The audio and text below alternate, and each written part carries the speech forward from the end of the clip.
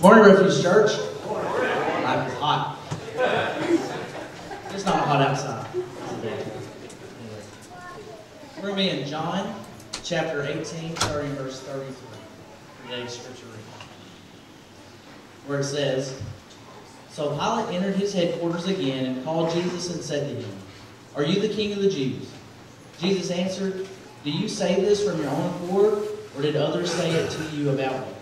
Pilate answered, 'Am I a Jew?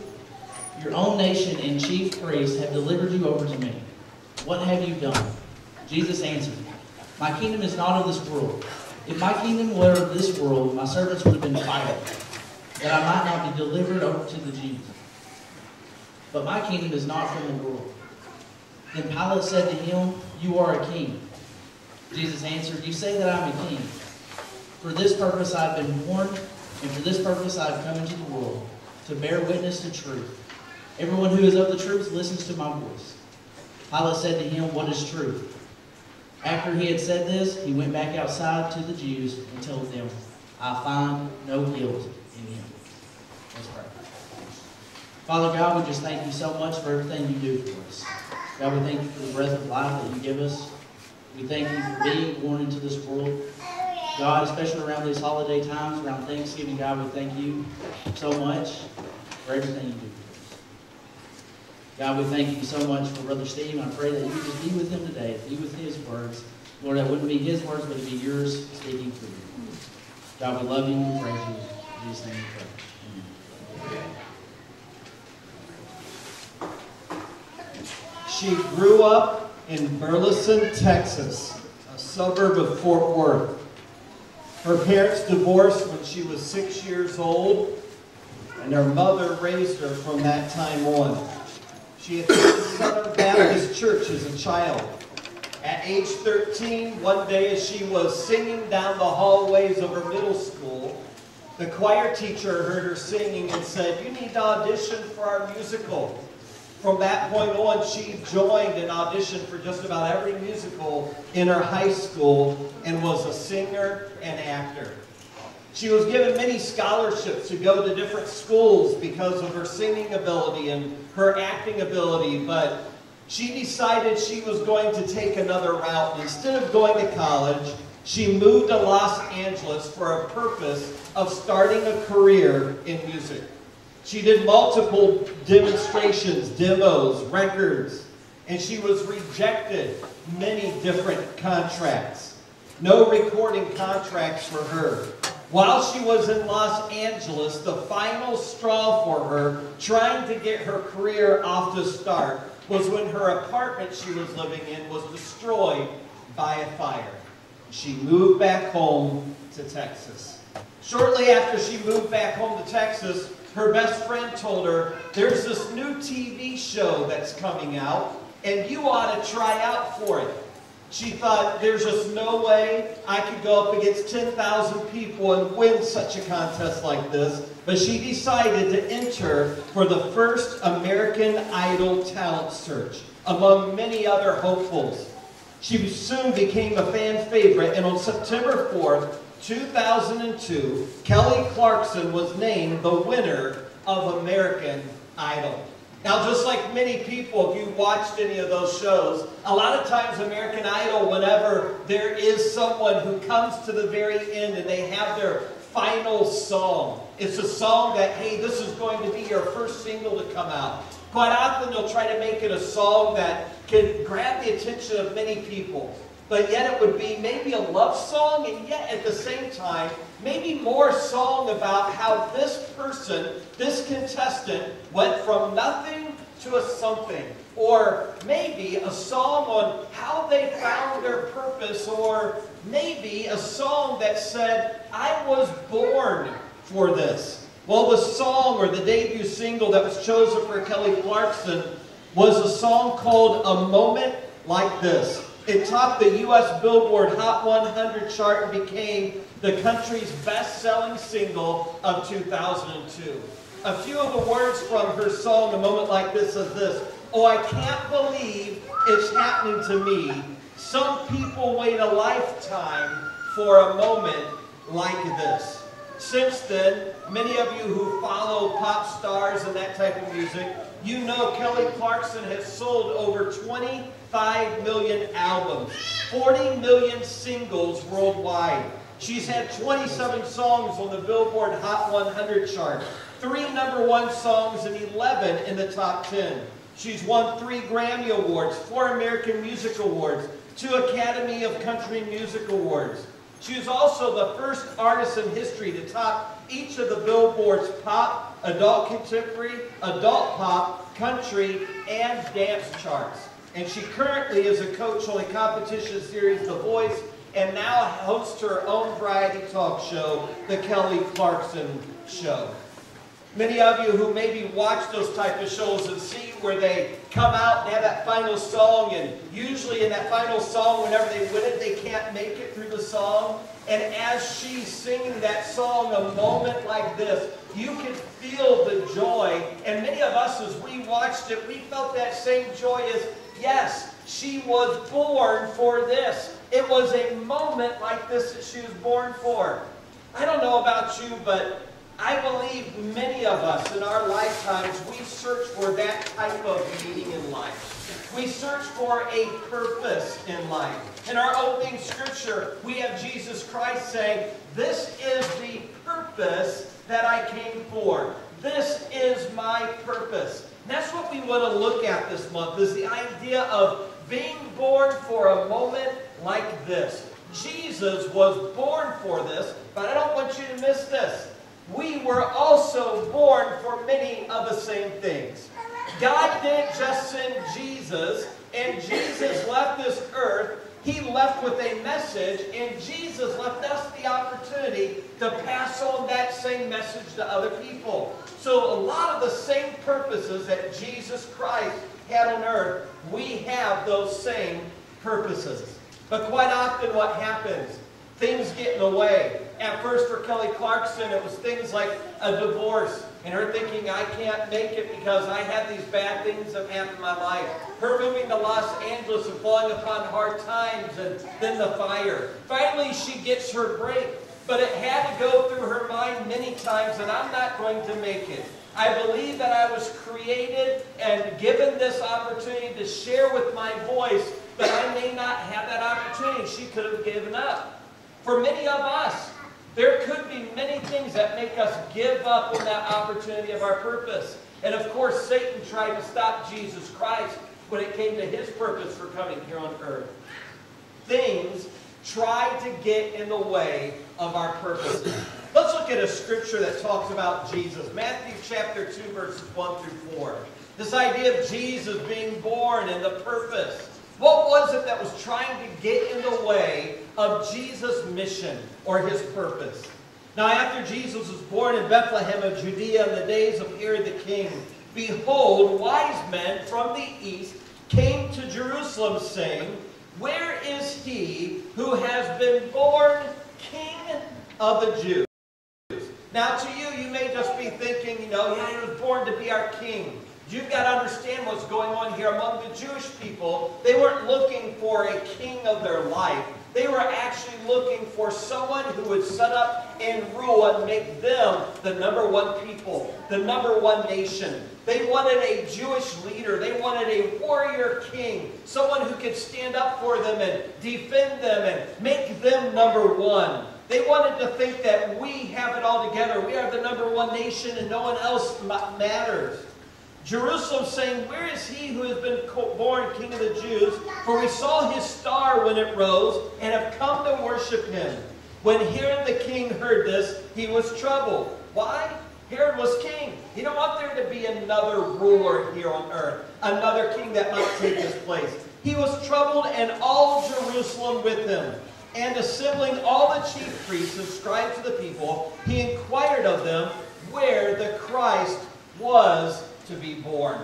I want you to notice that I believe one of the main things that came against Jesus and his purpose is what other people expected of him. What did the Jews expect of him? They expect him to be a real king. Whenever Jesus Christ, the Messiah, was born in a manger among farm animals, they thought, this could not be the king. There's no way. We expected a king to come with a crown, a king that is, in majesty and a robe. We expected a certain thing. A little baby born in a manger is not what we're looking for. It's not what we expected.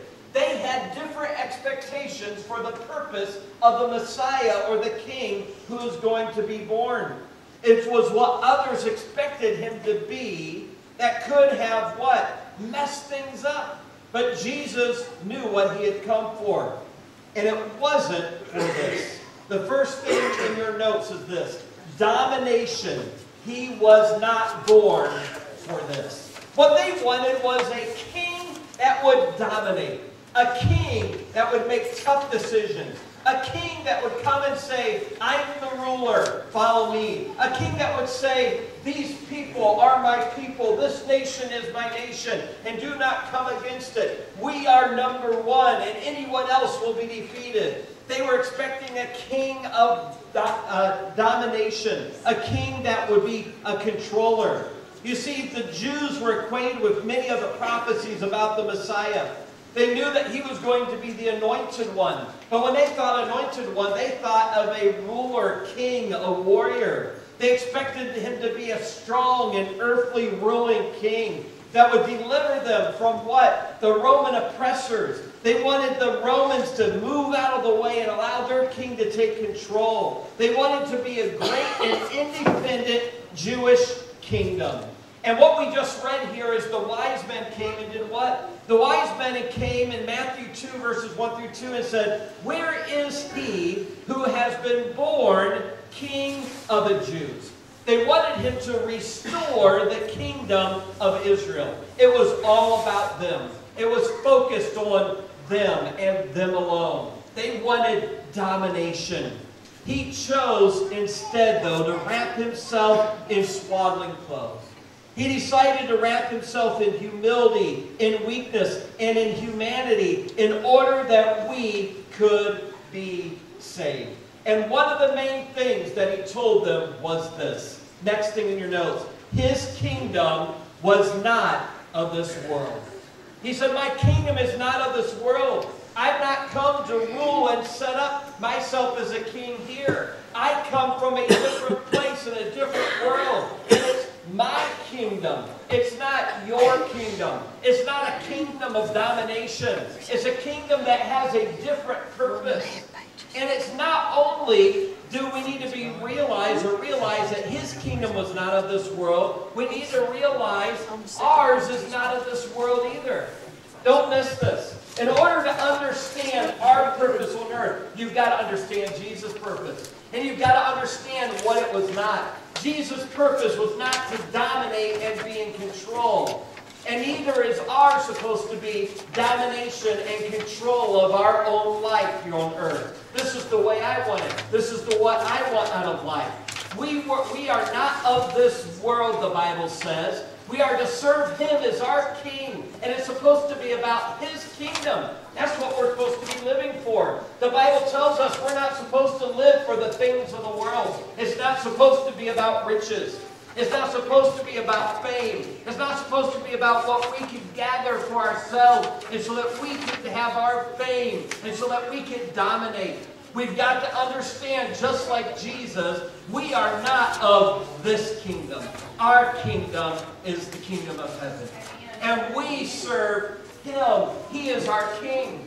If you've never done that before, I pray that maybe today would be the day of your salvation, because that's what the baby Jesus came for. He came for you to understand it's not supposed to be about you. It's supposed to be about loving him and loving others. That's our purpose here on earth. And in order to do that, we've got to realize we can't set ourselves up as king. There has to come a time in our lives where we reject that. And we say, I am not going to be king of my life. I'm going to turn my life around. I'm going to make Jesus Christ my king. I'm going to trust him as my Savior. I'm going to allow him to become my Lord and my King of my life. And I'm going to follow him the best that I can. And I'm going to find my purpose in him, not my purpose in controlling my own life. You see, we try to control our own lives to find peace. We try to control our own lives in order to find happiness. We try to control our own lives in order to find joy. We But life doesn't work that way. A lot of times life is out of control. And those of us who are believers, we understand that we're not of this world. We're not of this kingdom. That if we follow Him and His kingdom, we can put that trust in Him. We can hope in Him. We can find joy in Him. And that gives us purpose for our life. Our purpose isn't domination and becoming something of ourselves. Our purpose is falling in love with God and falling in love with other people. And when we realize that, we realize the things that Jesus came for are the same things that He begs us to do the same in our lives. What mattered to Him ought to be the things that matter to us. He was not of this kingdom. His kingdom was not of this world, nor is ours. In our opening scripture today, there was an interesting exchange between Pilate and Jesus. Now notice that we jump from the birth of Jesus to the death of Jesus, because you've got to understand, to completely realize the purpose of someone's life. When someone comes to the end of their life, you realize, wow, look what they did. Look what they're leaving behind. And sometimes, even if we don't want to think about it, we got to think about the end of our lives and what are we going to be known for.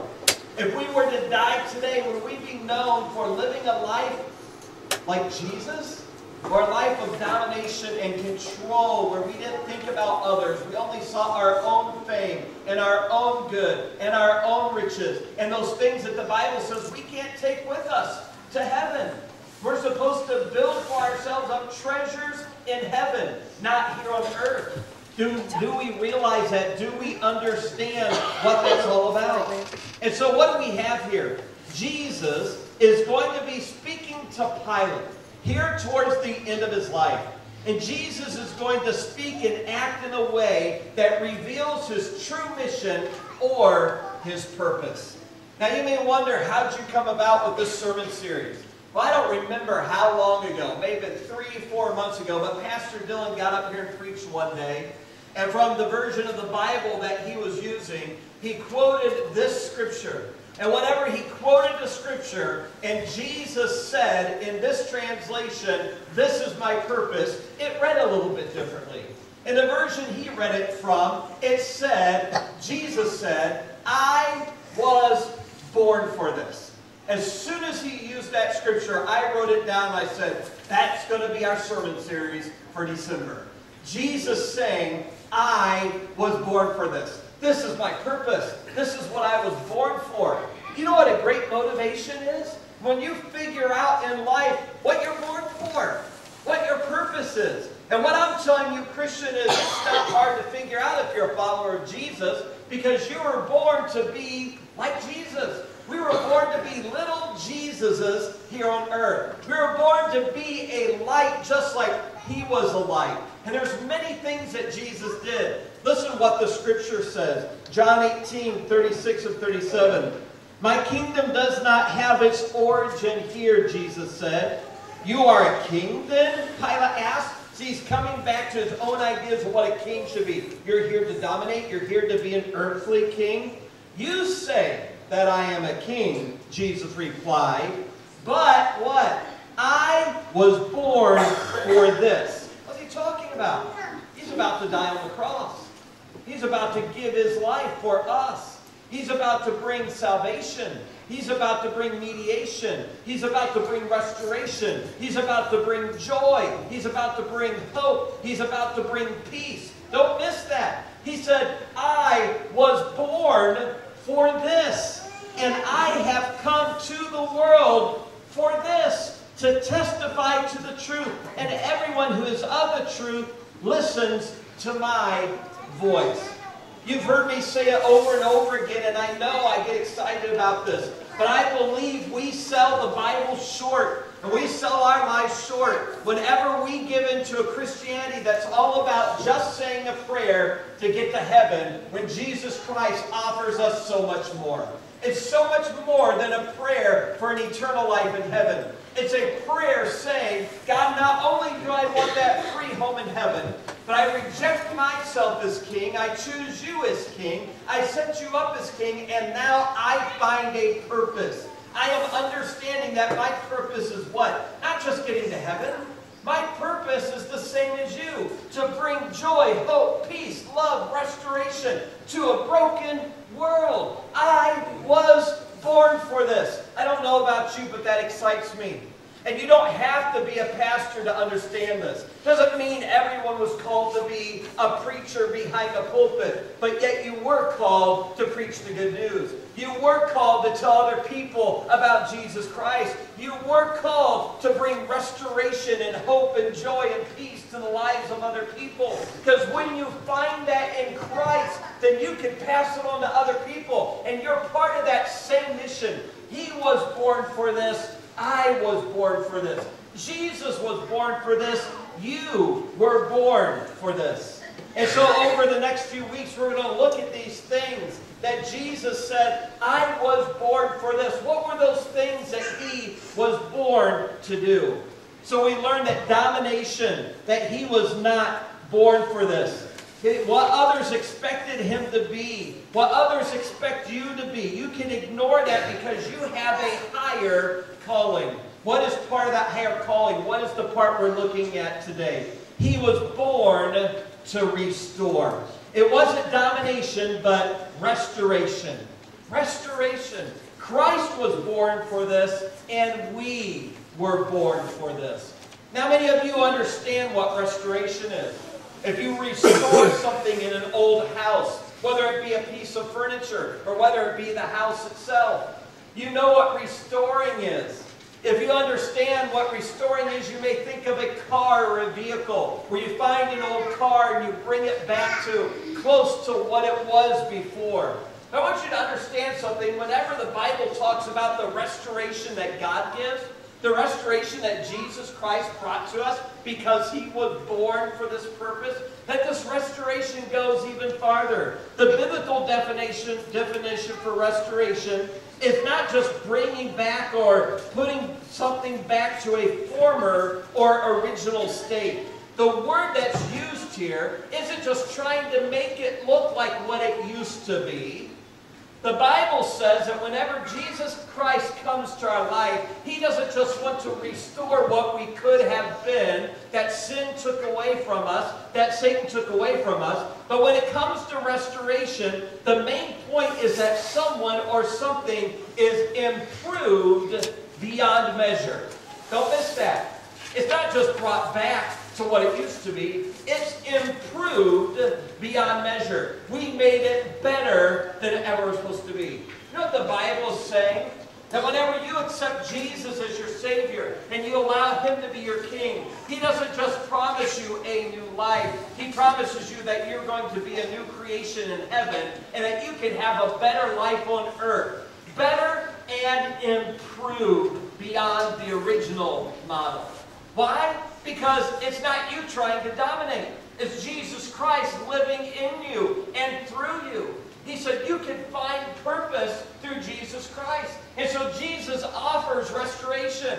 You know what He tells us? He said, I was born for this. I was born to restore you. You think your life is messed up? I can make it better. In fact, I can take it beyond what you could ask or think. I can make it be something that you never thought your life could be. I can mend it. I can help it. I can restore it. Not just back to the original, but improve beyond measure.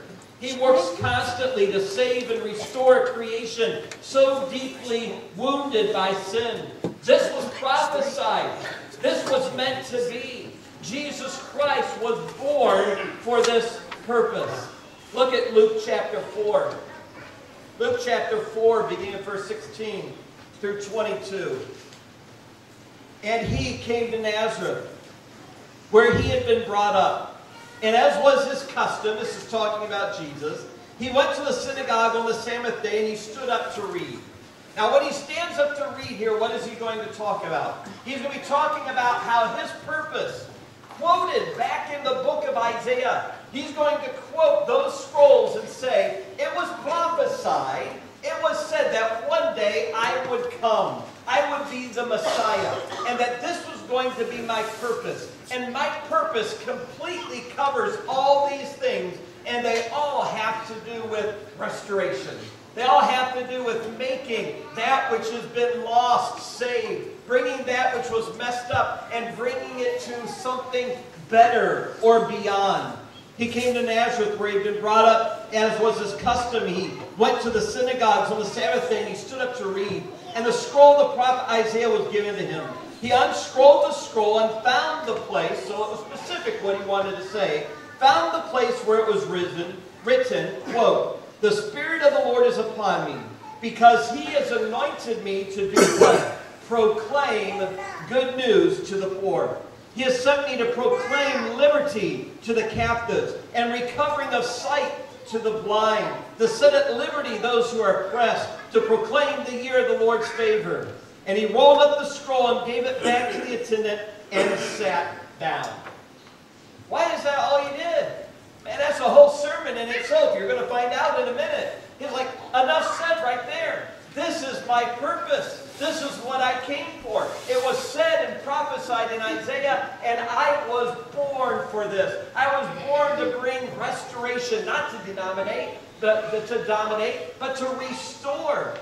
He said, today the scripture is fulfilled in your hearing. And all spoke well of him and marveled at the gracious words that were coming from his mouth. And they said, is not this Joseph's son? You understand what's going on here? He let them know that he was born to restore. And we have that same purpose. You know, in John chapter 20, verse 21, Jesus met his disciples. And by the way, the Bible says if we're followers of him, we are also disciples. He met his disciples after the resurrection, just before he returned to heaven. And he said this, "Peace be with you, as the Father has sent me, even so send I you." I love it when I heard a pastor say something along this line. I was listening one day to a preacher and he said, you know what? Jesus, he was God. Whenever he left, he could have left a monument that we could all go visit. He could have left a museum that we could have all went to. But Jesus, all the things that he could have left to say, this represents me and follow me, he chose what to leave behind.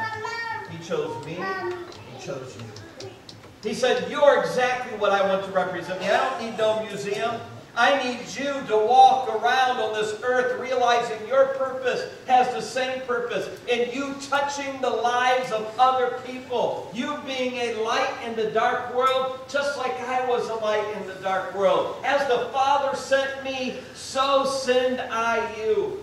One pastor said this, disciples of Jesus are an extension of Jesus' mission in the world. He is the light of the world, and we are little beams or little reflections of him.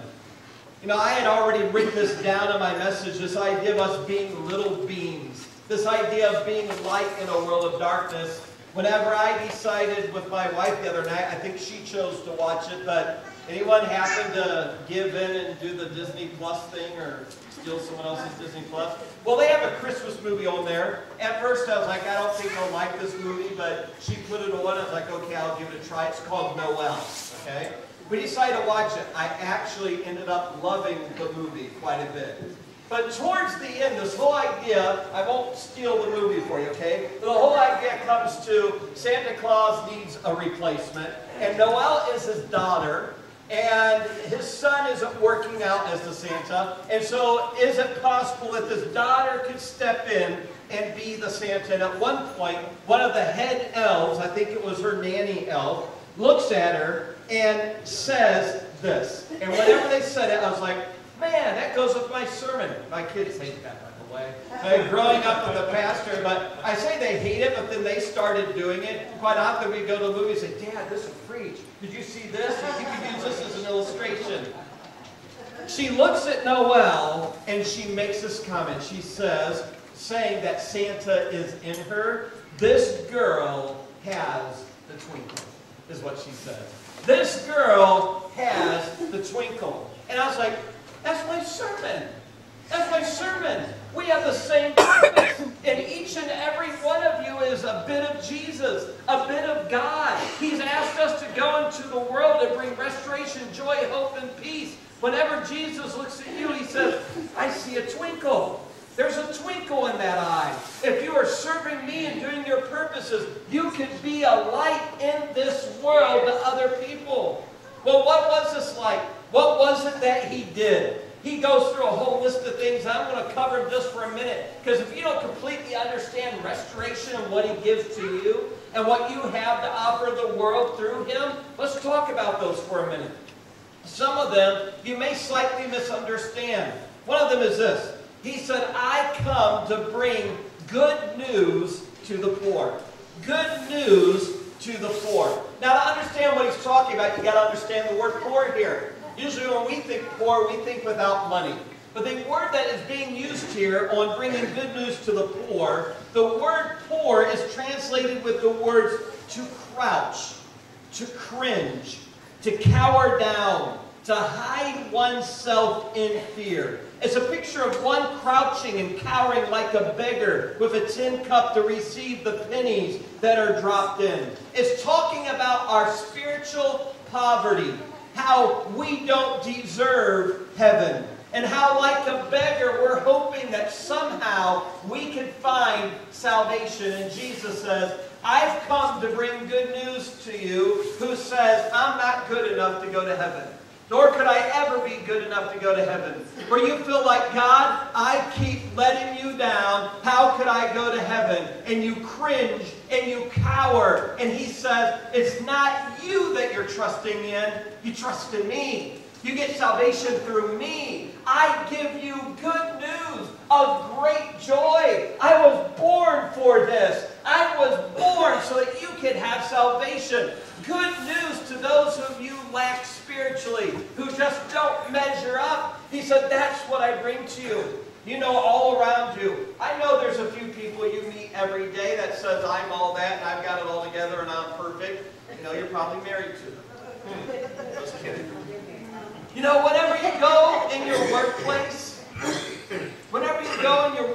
there may be a few of those who feel like I've got it all together, but most people probably cringe and cower and think, yeah, I'm messed up. I've tried this thing on my own. I am a sinner. I am messed up. And that's a good place to be, because Jesus says, I offer good news for you. And not only did he bring good news to those who are spiritually poor, that's our job too. That's part of your purpose. Each and every day when you cross the paths of people who feel like I'm not good enough to go to heaven, you can agree with them and say, no, neither am I, but I've got good news.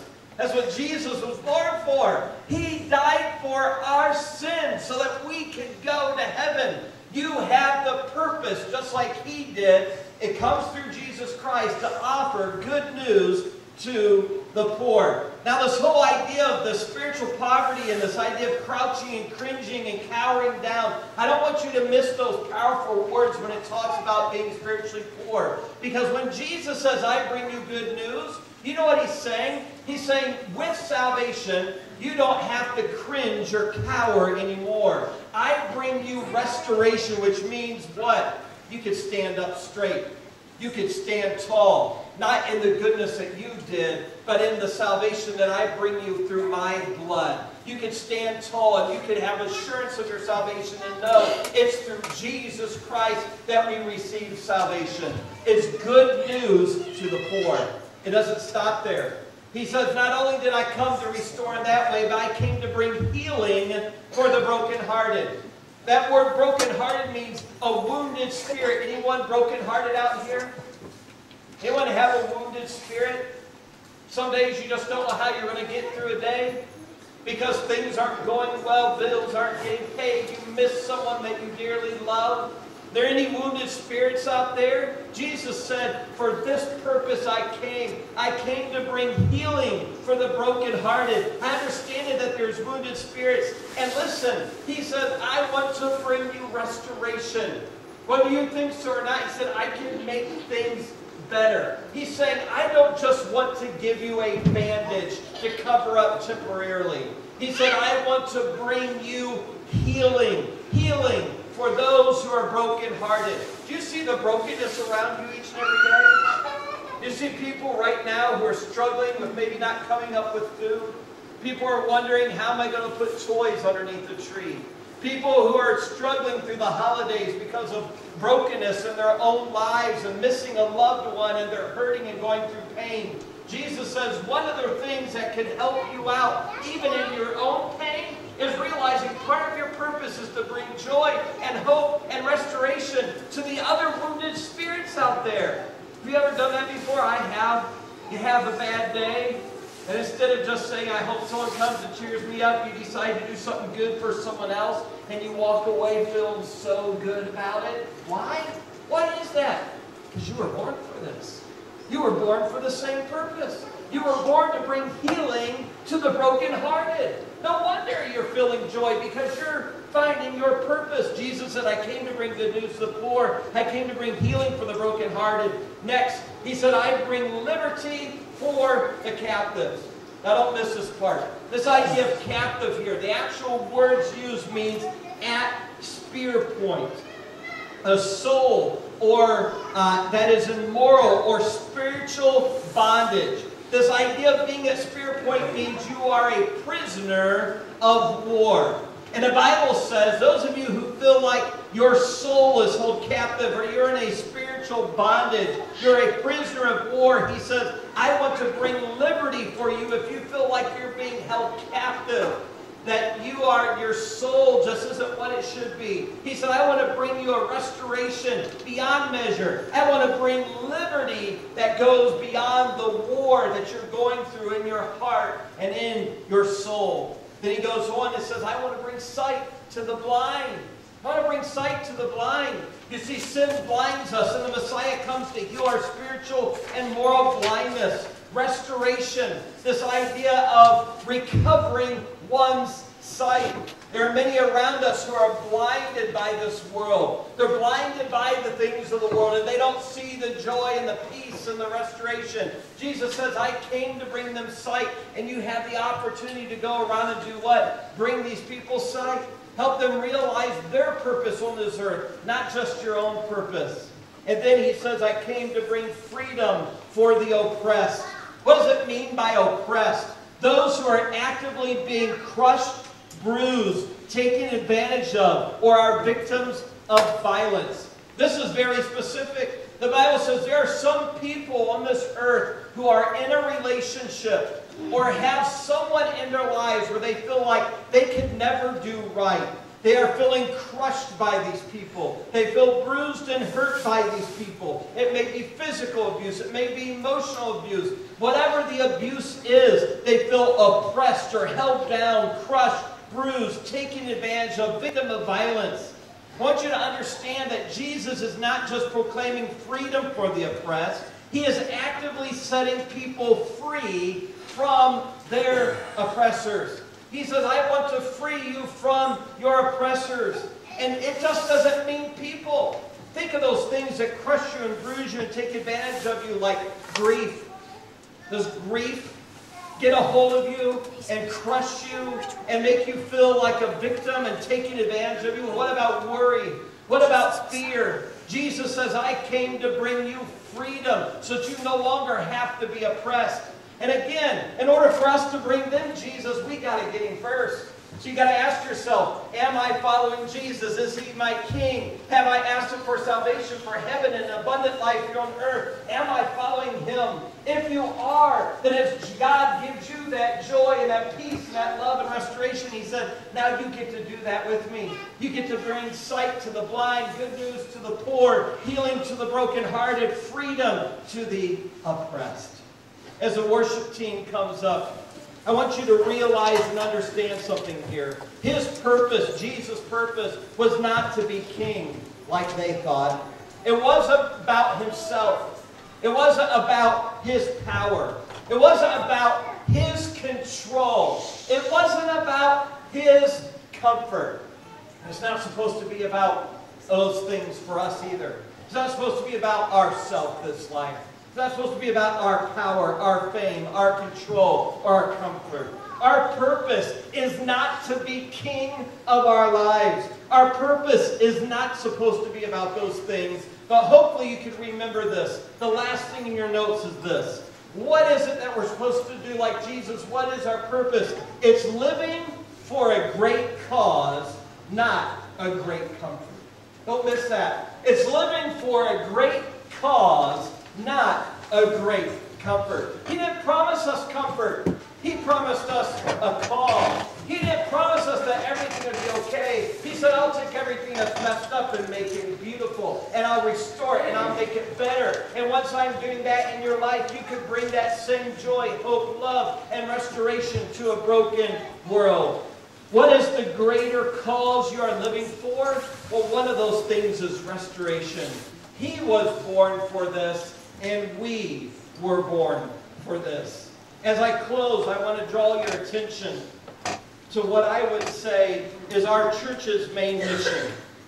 Our main mission that we've been talking about for about 17 months now here at Refuge Church is this. Whenever Jesus, in his model prayer, teaches us to pray, he says, Thy kingdom come. It's not about the kingdom here on earth, but may Jesus' kingdom come and your will, Jesus, be done. Where? Here on earth as it is in heaven. Our motto, our mission, our theme, whatever you want to call it, is to resonate a little bit of heaven here on earth. That's our job, to resonate a little bit of heaven here on earth.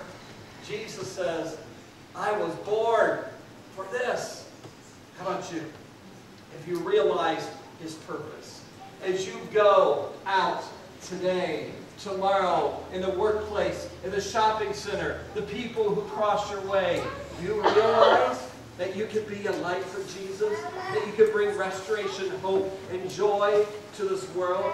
Jesus was born for this. We were born for this. What's incredible is by his grace, he looks at every single one of you who are born again, and he says, I see the twinkle. I see the twinkle.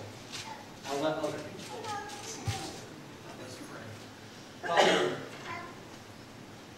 we ask, Lord, that you would challenge our hearts, God, that you would allow us to understand the purpose that you were brought here for. And God, that you not only want to change our lives, but God, you want to change the lives of those around us. And you chose us, God. You chose us to be a little glimpse of you and bring a little bit of heaven here on earth. Help us rise to that challenge. As you stand this morning, everybody standing together, what is God doing in your heart? What does he have for you this morning? You need to come talk to myself or Pastor Dylan or someone this morning and say, hey, I need to give my life to Jesus. I'm not sure he's my Lord. I'm not sure he's my Savior. May today be the day of your salvation. Maybe you know he's your Savior, but you've lost a glimpse of your purpose and what you were born for. You need to bring more restoration into your home, more restoration into your marriage, more restoration into your workplace, more restoration into your neighborhood. Ask him how you can be that glimmer of light where he has you. Allow him to challenge you today. He was born for this. We were born for this.